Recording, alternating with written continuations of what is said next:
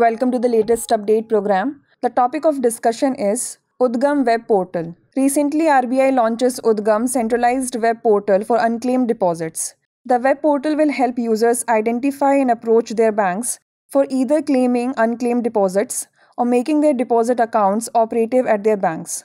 Reserve Bank Information Technology Private Limited, Indian Financial Technology and Allied Services, and participating banks have jointly worked to set up the portal.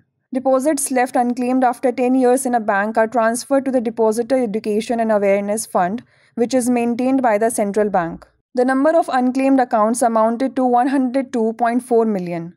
Latest data shows that at the end of February 2023, the total amount of unclaimed deposits transferred to the RBI by public sector banks in respect of deposits that have not been operated for 10 years or more was Rs 35,012 crore.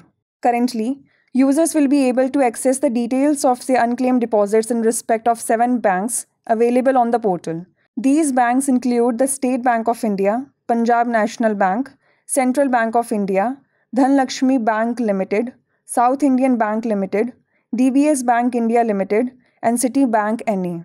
RBI said that the search facility for remaining banks on the portal would be made available in a phased manner by October 15, 2023.